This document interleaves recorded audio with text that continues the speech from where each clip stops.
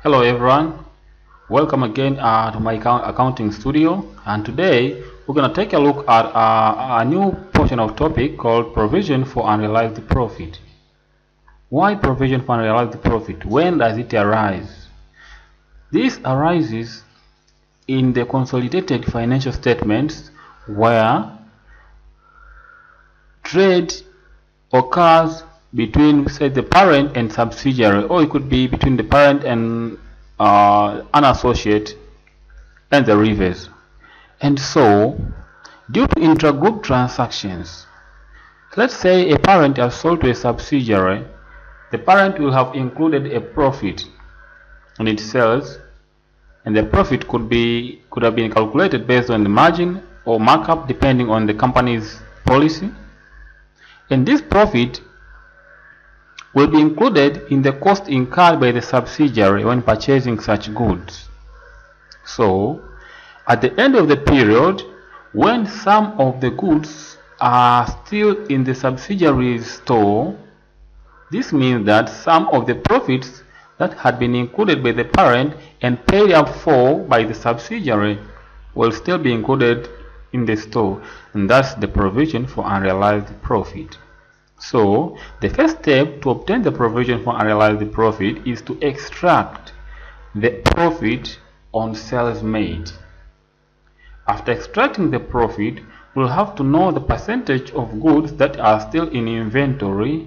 That means if they are in inventory of the subsidiary or of the parent, they are still in the whole group, so we have to eliminate them.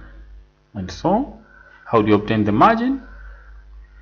If the company uses the margin policy, that means profit is usually given as a percentage of sales. So to obtain the profit, you take the profit margin times sales.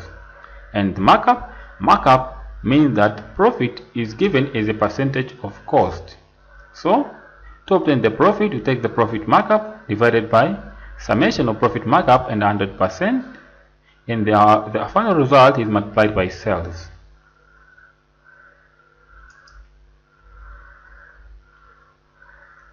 And so, we can take a look at this first example over here. Example 1. Parent P sells goods to subsidiary S at $60,000. At the end of the period, 30% of goods remains in inventory of S. Compute the provision for unrealized profit if P uses a profit margin of 20%, a profit markup of 20%. So, we are told that P is a parent and it has sold to a subsidiary S. So the sales figure actually is $60,000. So if you start with A profit margin of 20% was used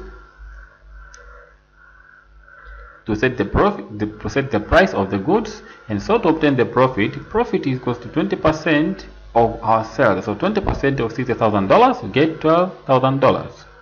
This is the total profit, but some of the profit will have been realized and some will not have been realized, and we seek that which has not been realized. We are told that 30% of goods remain in inventory. That means 30% of profit is still in inventory and we have to eliminate it. So we take 30% times $12,000 and we obtain $3,600. Now case B, a profit markup of 20%. This time around our profit was based on cost. So profit equals to profit markup 20% divided by the summation of profit markup, which is 20%, and 100%, and our final result is multiplied by $60,000. And then you obtain $10,000. So this is the profit that was included during the sale. So to obtain provision for unrealized profit, as usual, we take 30% of our profit, and this is $3,000. Now, in the previous section, we just learned how to compute the profit provision for unrealized profit figure. But now we have to learn the way forward to include it in the consolidated financial statements. So We'll look at entries required for PURP, which is provision for unrealized profit for sales between parent and subsidiary. In the first case, when the parent sells to a subsidiary. In the second case, when the subsidiary sells to parent. If the parent sells to a subsidiary, that means the parent will earn profit. So that provision for unrealized profit will be in the profit of the parent, income statement of the parent. And we know that an item that enters the income statement will eventually enter the group's retained earnings. So if you are preparing an income statement, it will be in the statement of profit or loss, SOPL. And if you are preparing a statement of financial position, it will be in the group's retained earnings. Actually, it will have to be deducted, and we know that the group retained earnings is a credit balance, so we'll have to debit it. But for the subsidiary case, the subsidiary will have bought it at a cost plus the profit that the parent had set. So we'll have to eliminate it from the closing inventory of the subsidiary. And so the inventory is an asset. It is a debit side, but we are eliminating it, so we are crediting inventory. In case the subsidiary sells to parent, the same, the parent will have the goods. So the parent will have the goods. The parent will have incurred extra cost, which is the profit set by the subsidiary, and we'll have to eliminate it as usual in inventory. Because you have to note that when consolidating financial statements, we'll add up inventory of parent and as well as inventory of subsidiary. So inventory will always have to be credited in either cases. But we'll have to debit the net assets of a subsidiary. Why do we do this? It's just the same like this one up here, that the provision for unrealized profit will enter the income statement of the subsidiary, and as a result it will enter the retained earning of the subsidiary. But retained earnings is part of equity, and equity equals to net assets of a subsidiary, so it will have to be deducted from the net assets of the subsidiary right here. Actually retained earnings is included inside here, and in consolidation the net assets of the subsidiary is what is actually shared, so it will enter inside here.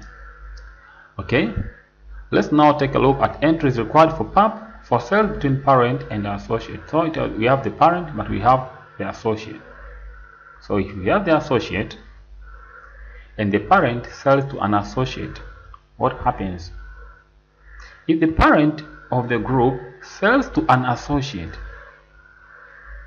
actually we do not consolidate the parent and the associate, we just take the portion of the profit, share of the profit during the year, and so the parent will deal at the parent itself. So if the parent sells to a sells to an associate, that means that share of profit to an associate, or that the parent will earn some profit. The parent will earn some profit, and that profit will actually increase the value of investment of a parent in an associate, and so we'll have to deduct it. So we subtract investment in an associate by crediting it, because an investment in associate is an asset, and so it is a debit balance. And as usual, we'll have to debit the cost of sales or retained earnings in case of the statement of financial position. But actually an associate can sell to the parent, so if this happens, the parent will actually pay for that good, and if it pays for the good, the inventory of the parent will have included that profit, which is unrealized, and so we'll have to subtract it from inventory, and so credit inventory. And at the same time we'll have to debit the share of associate's profit.